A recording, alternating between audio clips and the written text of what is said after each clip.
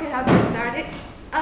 So today my topic is about the Old Chinese reconstruction of demonstratives 知, 是, and 词. These three words that, according to traditional commentaries, that they are synonyms, but there are lots of issues surrounding these three.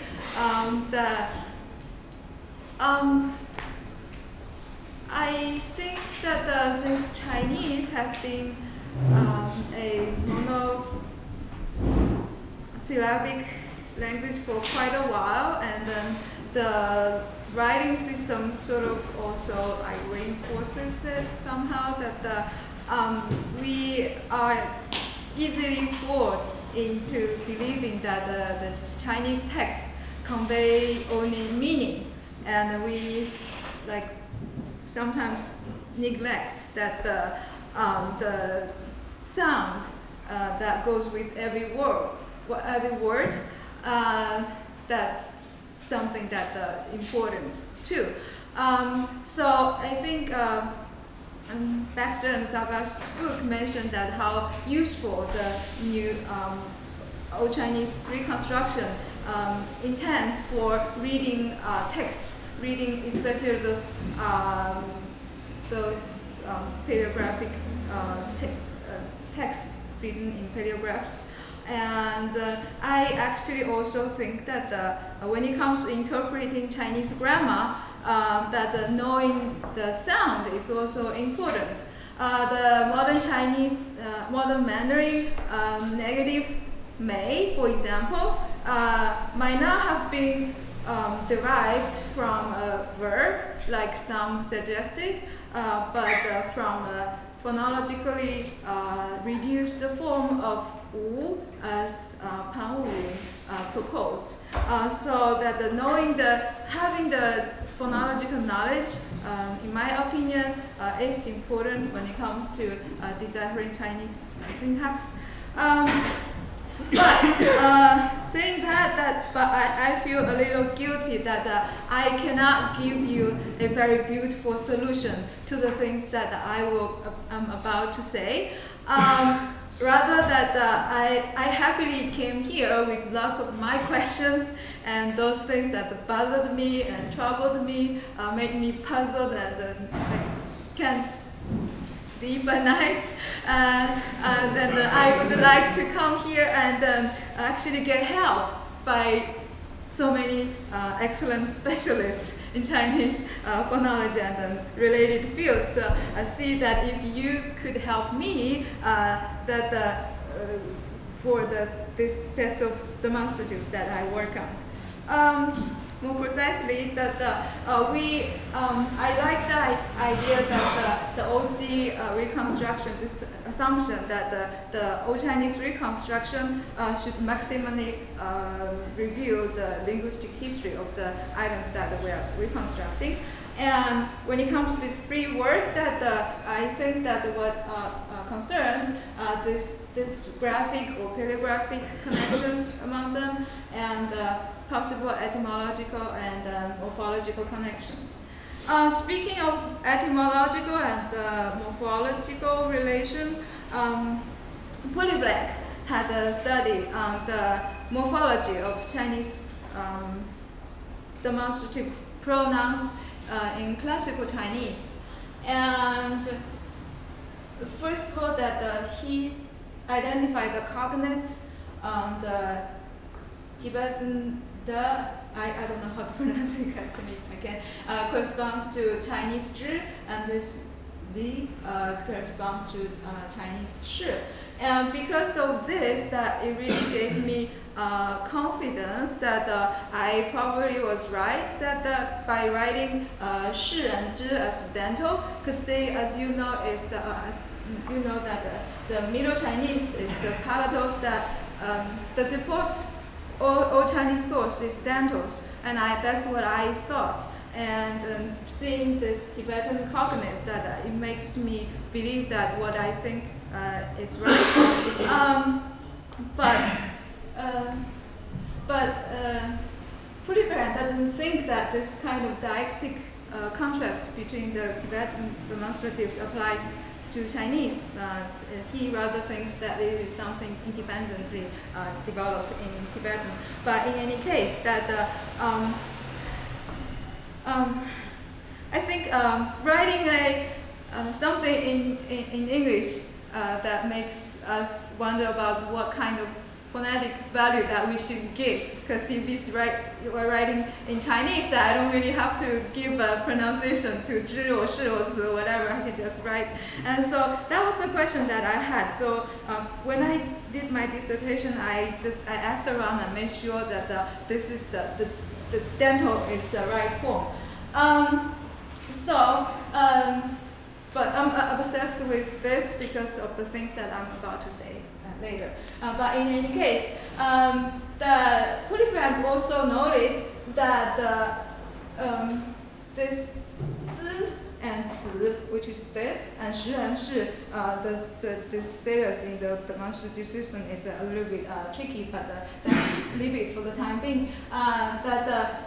These two sets, that it's easy for you to see that they have this alternation between the 知乎者也知 group and the other 一知 the group, so 知 the 知父的知 group.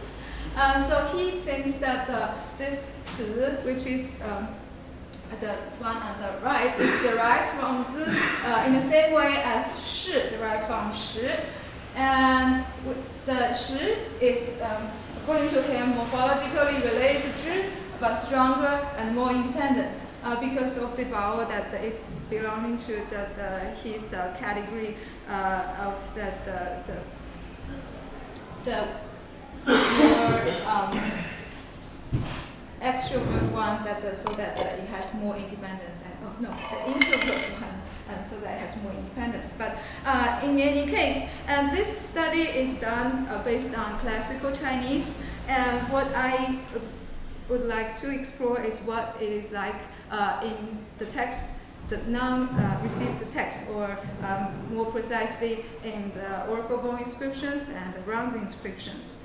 And first, if we look at the Shuowen's interpretation of these three graphs, this is the xiaozhuan forms, that the Xu Sheng glossed 知 as 出 to come out or to go, and 是 as 直 straight, and 子 as to stop. And the graphic interpretation is that the 知 is a pictograph that's depicting the grass overgrowing out of the ground, and 是 is consists of two.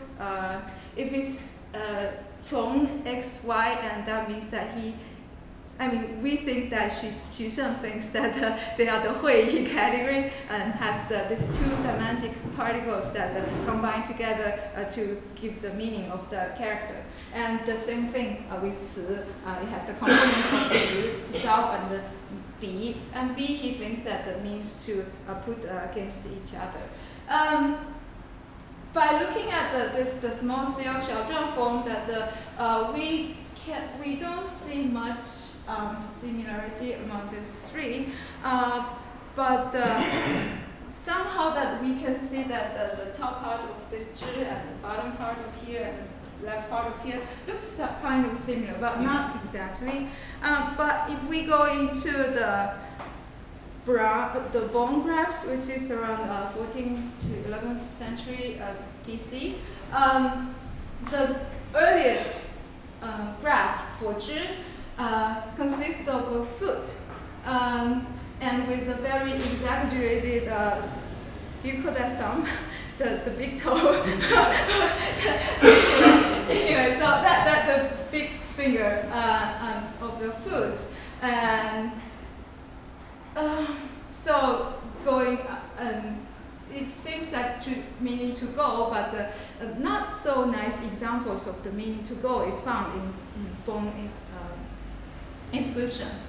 But in any case, we have this foot radical, the foot component in the bones, but in the bronze, which is the Western Zhou after 11th century BC, And it seems that what Xu Shen said about this zhi, like grass growing, outgrowing, seems to be relevant here, that the right side looks like plants branching out. So we see that this corruption of this foot shape in the bronze graphs. And I can give you a very, very brief history about what happened to zhi from the bone inscription to bronze inscription based on Jiamuri's study. It's simpler to just quote others so that I don't have to. I have some similar theory, but it's easier that we can find something here. So in the Shang oracle bone inscriptions, zhi contrasts with zi. It is problematic that it is kind of hard to find very strong evidence that indicating zhi is indicating any type of deictic interpretation of zhi, because it's just used anaphorically, referring to something that you mentioned before. And in that usage, like we can think about English word that or this. If you use this or that, referring to things that I just said or referring to something I just mentioned, and then it doesn't matter it's this or that, either way, either one can be used. So it is not a very strong indication about that. So that's why that it became very controversial about what indeed is the deictic value of this zhi. But in any case, according to Jiamuri's study, that he finds that normally when zi is used, it refers to space or time occupied by the speaker. And even if in the anaphoric use, zhi refers to the space or time that the speaker does not occupy. Mainly based on this, that he thinks that zhi is non-proximal. But he argues that during the Western Zhou, this zhi has become neutral in terms of deictic contrast. So it's not approximate or non-proximate anymore, according to him. And zhi evolved into two directions depending on the syntactic context. If it's at a nominal position, that it evolved towards a third-person pronoun, which the process, according to Jiamuri, that completed at the spring and autumn periods. And at the other context, between two nouns, that the zhi evolved into an attributive marking particle. So, in any case, you don't have to remember all this history, but a very key change took place in the Western Zhou, that the zhi became neutral in terms of deictic contrast. So, that I have these questions regarding what I had said. So, although Xu Shen's interpretation of zhi does not fit the bone graphs, it seems acceptable based on bronze graphs. And remember that Xu Shen used this chu, the word chu. That's something that when I was reading the new book, the new Reconstruction of Old Chinese, that instantly stand out for me is that this chu has this t pre-initial plus k. And it's used to gloss zhi, so zhi is chu ye. So is there any significance in this gloss? But of course that for the rhyme part, we can tell for sure that it doesn't match zhi. But why is this chu deliberately chosen to gloss zhi? This is something I thought.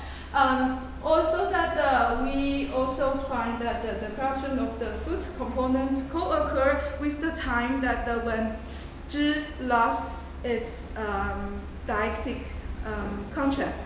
So are they somehow related to the same kind of reason? And also the last, this graphic change, does it like indicate that there's some kind of sound change behind it from the Leishan to Western Zhou, especially this shape of foot, which is this the reconstructed in Old Chinese. If we can interpret that over like a branching out or like growing out kind of grass or branches, does it refer to this word zhi, like to like branch or to branch out? And in that case, that we get this vowel e.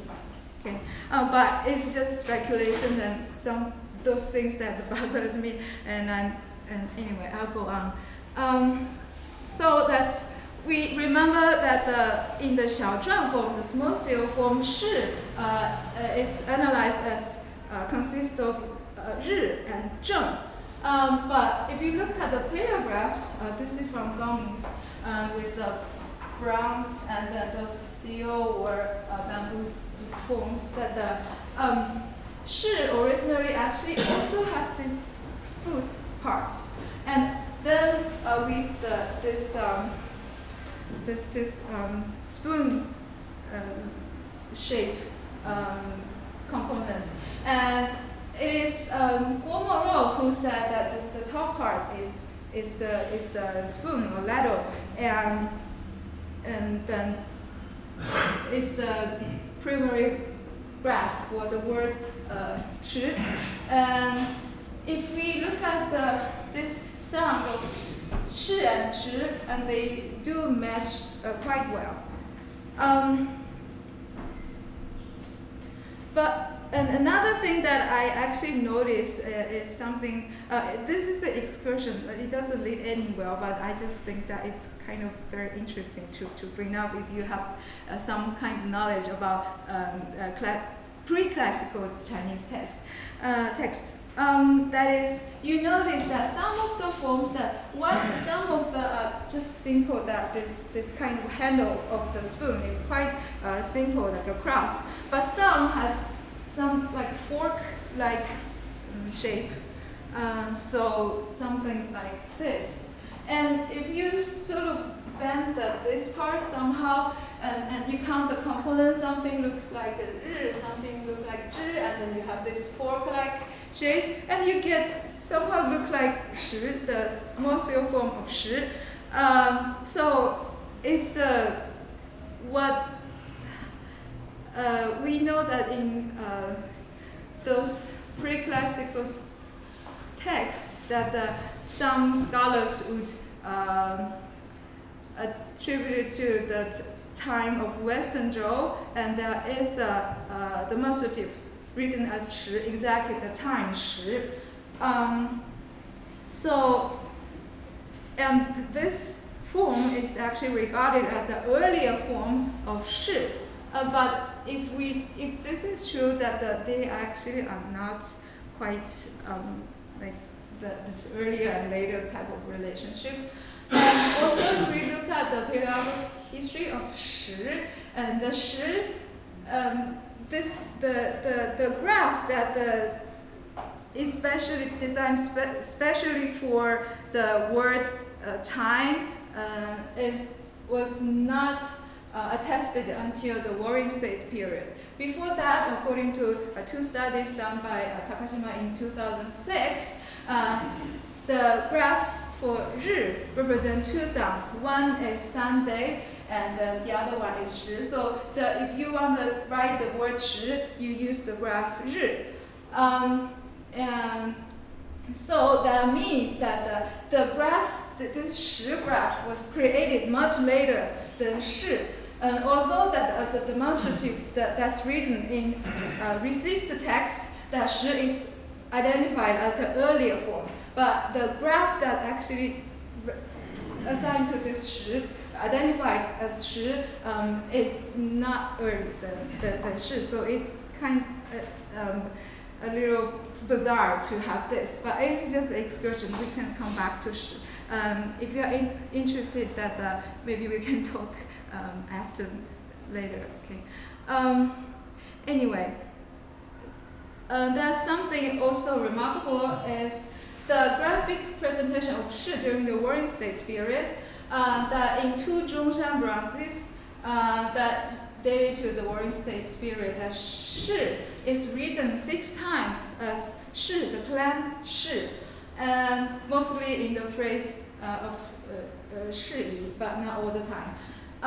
And in the manuscripts, this shi and the shi and this clan shi, they are also found that as the phonetic loans for each other. So according to the reconstruction in the Baxter and Zagar's new book, and this shi should be reconstructed as the kda, and so if it's, then it poses the question: has parallelization taken place at least in some words during the Warring States period, or the initial of the clan shi still was keeping this decay pre-initial during that time? Anyway, so what I was trying to say is that there's no strong evidence, but there seems to be some little bit like hints about whether we give a little bit, we include some kind of velar elements in the reconstruction of zhi or shi. We mentioned that it seems that from Shang to Zhou that the graph changed from representing, depicting food to depicting some kind of like branching things branching out. And then Xu Sheng gives the glass chu ye for zhi, and also we have this shi written as the clan shi with the velar. So this is why that I was really obsessed with whether I'm happy with just write it as the, and which makes me really comfortable because you have this Tibetan cognate, or that it has something that makes us think that there is a contact with the ke, which actually is originally I started thinking about this because Mei Zolin had, I forgot which year, but very long time ago, had an article about the zhi and qi, and he reconstructed the zhi with Gesang and had provided some evidence that but some of them are not that, I think, not that strong, but he later gave up this morphological relation between zhi and qi because it seems that qi, it's kind of hard to establish its pronominal usage at the earlier period. But I think Takashima had a paper in press that actually he also had, he and Nivison had articles of thinking about actually qi is both modal and pronominal, so that if this kind of morphological process is going on between zhi and qi, and zhi actually has this kind of k type of thing. I cannot sort things out, but I'm just providing you with what I found, and then hopefully that you can sort of help me to just maybe I can dismiss it, or so be happy and sleep well, or or I can really do something different. Another thing that I found quite entertaining is if you look at the graph of tsheʔ, this is the bone graph, this is the grounds, that it also has this foot, and the right side is this is B.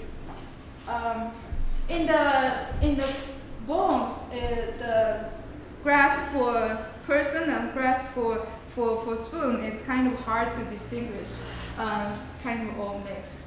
But in any case, look at the rounds that you will see that it's like this stuff, the side view of this spoon. And if this is true, and you will see that the shi having a component that's the front view of a spoon, and then tsheʔ has the side view of a spoon, and this one has zhi, and that one has zhi too. So I don't know why it's just accidentally like similarity, or that it has some deeper reason. I haven't sorted out, but I just thought it's interesting. We can actually further look at this graph in connection with tsheʔ, the spoon. The common interpretation actually followed the 说文解字 by Xu Sheng. Xu Sheng said bi actually had two meanings. Thank you. One is to it's similar with this bi put against each other, bi, and it's also the things that used to scoop rice. And so in this meaning, it's also called si. Duan Yucai's commentary says that this graph of bi represents two words. First, to compare, and the other one, the spoon. And he said that only the second one meaning survived, and the other one died out. And this tsheʔ is not attested in so-called Jing, those classical texts. And according to those 说文 scholars studied, this is one of them, Wang Yun, said that it's the earliest mentioning of this graph is in Fangyan, and it says that so the scholars claim that this is the name that in the graph was created during the Han Dynasty, because that this is Han person, Han people's way of calling spoon. And I think I didn't quote it here, but there's a commentary to Han Shu saying like this: 北方人, so the Northerners call bi as zhi. In any case, in Wang Yun's opinion, that the bi and zhi have the same similar sound, 一声之转, and because the sound changed, and then this shi was added to indicate the sound. Because this is Han, so I just put the later Han reconstruction by Schuster there. So you see that it seems this bi, if it means spoon, represent the word spoon, it's not read as bi, or it should be something that's similar to shi, and then which sounded like shi during the Han Dynasty, but something similar in earlier time. And in addition to tsheʔ, we mentioned si, right? So it's also called si. And in the 说文 entry of si, the Xu Sheng mentioned that Li Ji, and so he basically is saying like in the Li Ji, we don't have bi, we have si. And this is 从木 and 四声, so si is the phonetic. Does it mean that the bi should be read in the sound of si, which is zhi, the fat zhi, Ryan Booth and Baxter and Sagar reconstructed with this slow. Okay.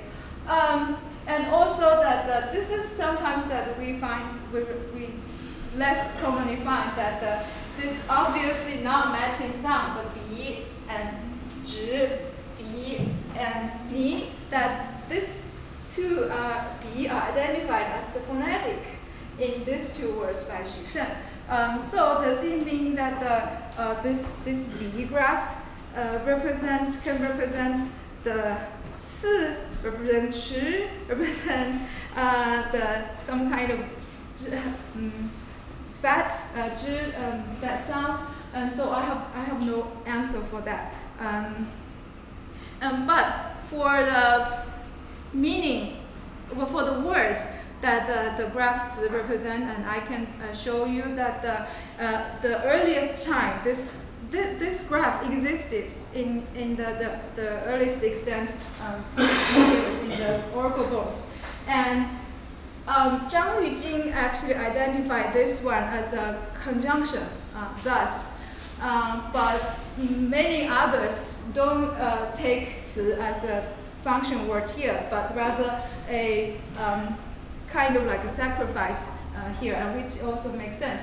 And so the main common interpretation is here as a type of sacrifice, which scholars often do when they don't know what that word means.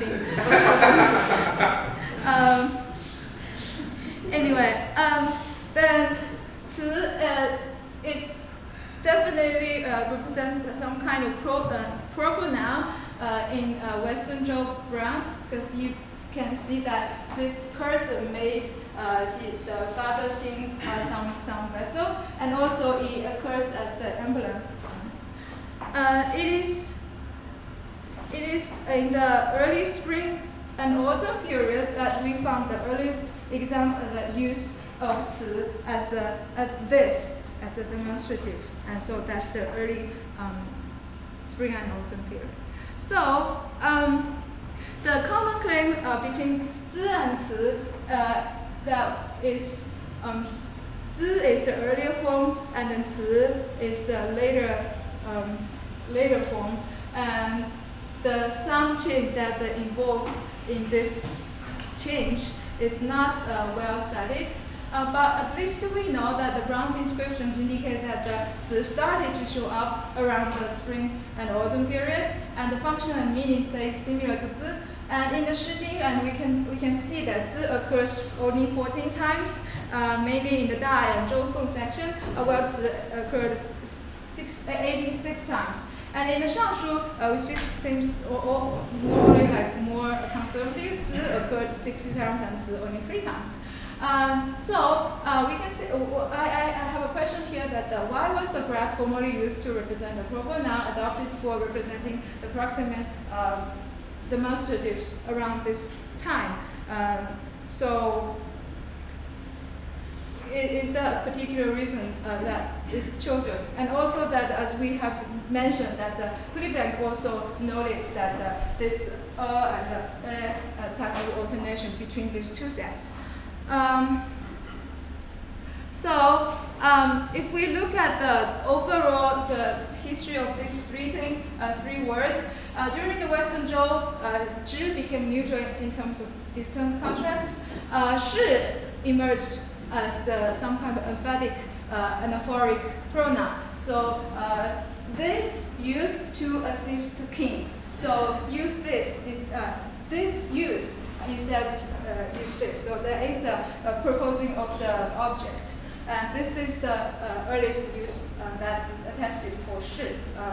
And as we noted that the Zhang reported that the zhi continued to evolve towards the third person pronoun and the attributive marker during the spring and autumn, and then it is during this time that the shi increased its use as the emphatic anaphoric pronoun, and one instance of shi used as a determiner. So shi plus a noun is found, and most likely is so-called exphoric, and that means like it is in the real in the physical existence of the situation, and you pointed to this or that instead of anaphoric use in the piece that best dated to the late spring and autumn period. And tsheʔ around this time, spring and autumn also emerged as a proximate demonstrative. So my actual hypothesis is that shi actually emerged as some kind of alomorph of zhi at a particular syntactic position, which we have. I have some interpretation, but we don't have to mention it. We can just say it's some special syntactic positions. And the time that when shi appeared to the time that the tsheʔ appeared, there is a gap of a couple hundred years. A few hundred years, and so it's kind of I think it's less likely that they are derived in the same process. Instead, that probably this z changed to tsheʔ is trying to match the sound of zhi by the analogy.